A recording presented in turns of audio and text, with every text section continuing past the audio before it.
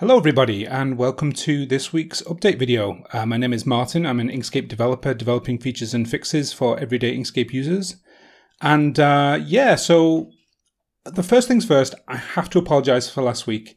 I had every intention of making a video, but due to some personal issues and scheduling issues, I basically couldn't make one.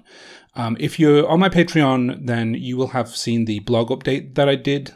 But so some of the things that I'm about to talk about will be repeated because I'm basically going to summarize the last 2 weeks. But thank you for sticking around. Life, it just finds a way of getting in the way. Okay, so first of all, let's talk about the Bug Accelerator program. This is the Inkscape project is basically hiring me to fix issues for the Inkscape 1.3 release. And I have been fixing a whole bunch of stuff. So first of all, I fixed an issue in the flowed text for old SVG files.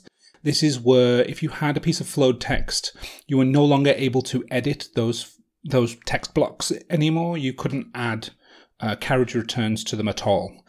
Empty lines were forbidden.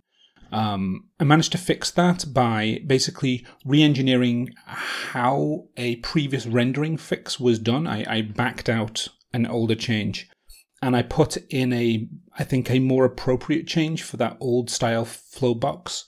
Basically what happened was SVG 1.1 didn't have any flowed text at all. SVG 1.2 had flowed text. No browser supported it, so if you opened up these SVG files in a browser, you would just see an empty box. And then SVG 2 had a completely different mechanism for flowed text. So Inkscape, of course, implements everything because it tries to be compatible as possible. So anyway, this particular fix is held up a little bit because Mark, who did the original fix, wants it to be very well tested, which is completely understandable. You do not want this kind of thing to basically cause more issues than it fixes. We got to move this on because this is slow. So I fixed the page bleed export in PDF. Essentially now with multi-page bleeds are set on each of the pages individually. The options for page bleed and the size is removed from PDF, PostScript, and EPS exports. And now you have to specify them by setting them on the page themselves. I put a warning into the exports themselves so that for users that don't know where the settings have gone, I've basically indicated where they need to go in order to set these things. This should mean that essentially you can have better control and more precision on all of the bleeds. Especially since you can set different bleeds for different sizes. I have no idea whether that's important or not in production, but there you go. I fixed a bug in the shape builder tool that effectively meant that if you did nothing at all, no action, it would still cause the document to think it had been changed, leading to undo problems. That's been fixed. I fixed a crash in the object to path on clones. Essentially, you would try to object to path a clone and it would die. I prevent previews from blocking the loading of large documents. So essentially, say you opened up a PDF file with 50 pages and you just happen to have the export dialog open in the previous time you had Inkscape. The export dialog would block. You wouldn't see Inkscape. You wouldn't see anything. You would just be waiting. And you could be waiting for a very long time.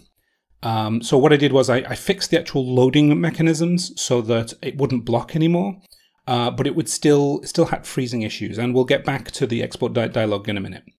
I replaced the pop-up progress bars that happened every single time it did an export. It popped up a little progress bar that went, I'm exporting, which for a single export is not a problem, but for batch it's absolutely terrible because you do like, I want to export 100 PNGs, and then you go to like browse the web or whatever.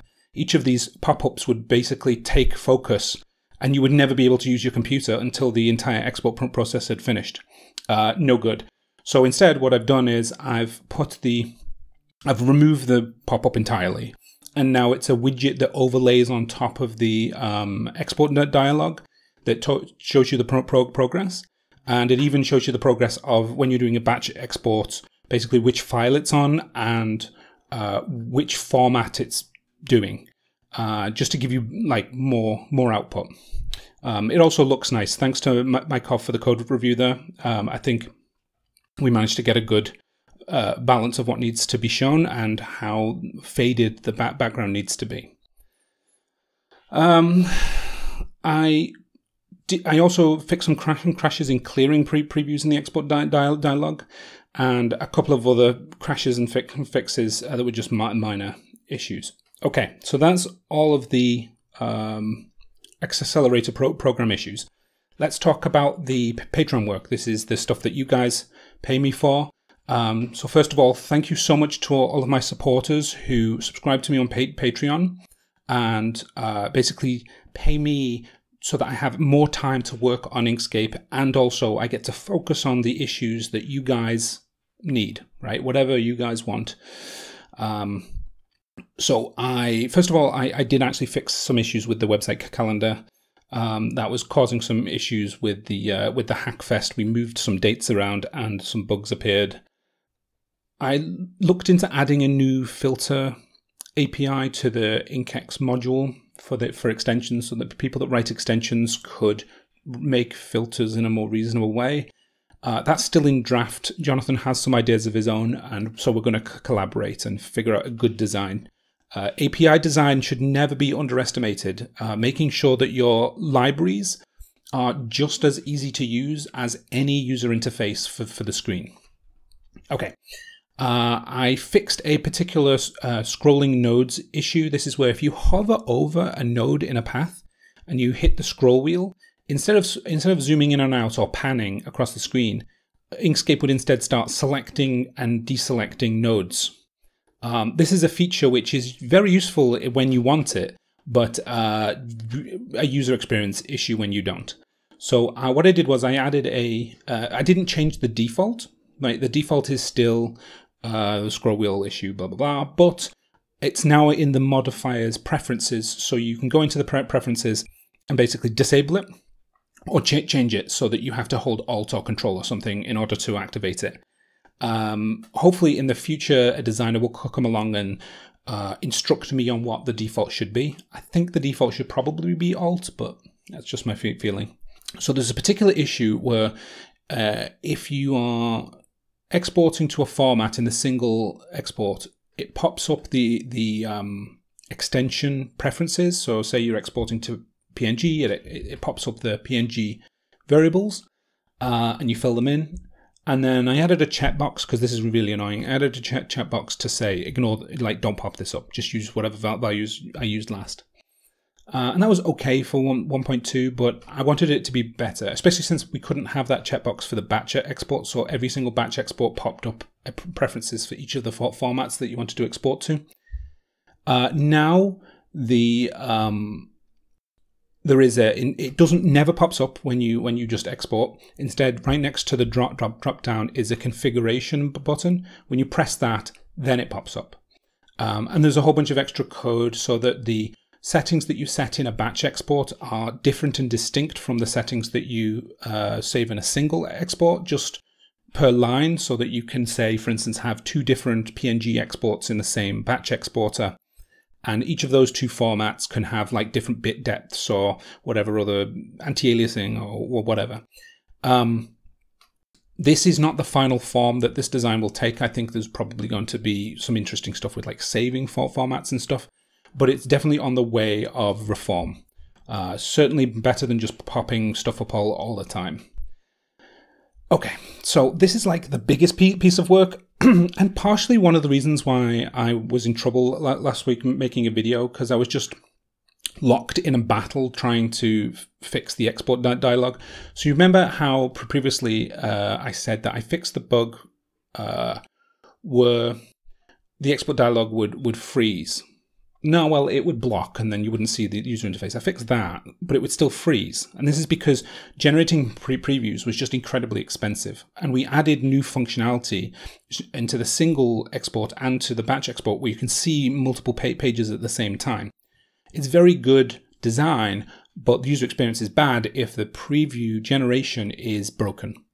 So what I had to do is I had to pull out a piece of work that PBS did to asynchronously generate the previews. That worked fine, but the problem is it caused a lot of issues because the generating of the document, it's a complicated internal baseball situation, but each of the previews had a copy of the document that it was displaying. Each of those documents took time to generate and memory. So what I did was I reformatted it all so that all of the previews share the same document. So essentially all of the preview code had to be redone, and I'm happy to report that after some I created a couple of different prototypes of like ways that it could be done. PBS helped an awful lot in reviewing it and giving me some advice on the best ways to construct it. And I managed to make it sort of, it's not quite asynchronous, but it doesn't block the main loop, which basically means that the graphic user interface doesn't freeze. And also, if you've got a very large graphic or a very large document with lots of pages, each of the previews that it tries to generate will generate one after another. So it doesn't basically block until it's generated them all, for example. Okay, I also did fix a bunch of other crashes and some other things in the export dialog, because as I was testing it, I found a bunch of stuff.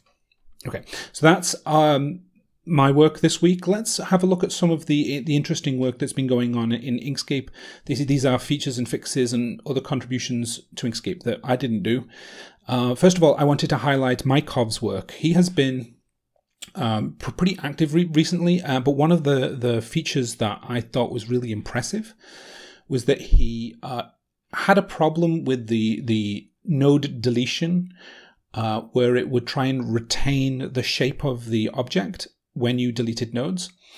And so what Mykov did was he basically took the algorithm from another free software project. He took it from FontForge. And apart from a small licensing issue, which was resolved, he managed to integrate it into Inkscape such that instead of Inkscape having, either no retention of the shape or terrible retention of the shape, there's now a much better algorithm that should be able to keep your shape better. It's never going to be perfect. It's mathematically impossible for it to retain the shape when you delete nodes, but it should at least be comparable, I would say. Now, I may mispronounce this name. Sanhita fixed an issue with the export dialog where the pages weren't sorted. They basically sorted them as page number by default. This should allow exporting more reasonably. Adam Bellis has added a whole bunch of new patterns into Inkscape, which should be cool. PBS added the flattern operation from the shape builder. The original shape builder project had a path operator, path cut, path division. There's a new one, path flatten, and it uses the shape builder technology in order to basically cut out all of the non-overlapping parts of a shape. This can be very, very useful for things like cutting and vinyl work and stuff like that. So it's actually Saturday now, and I'll be flying to Germany tomorrow to meet many of these developers. Next week is the Hackfest, so the next video that you see from me will actually be from the Hackfest, and I will be, hopefully, no guarantees, interviewing the other developers, seeing what they've been getting up to, seeing how they got into Inkscape, etc. And we'll see how it gets on. I don't know how many bugs and features and stuff I'll be able to work on, but whatever happens, I'll keep you guys up to date. But thank you very much for joining me, and I'll see you all next week.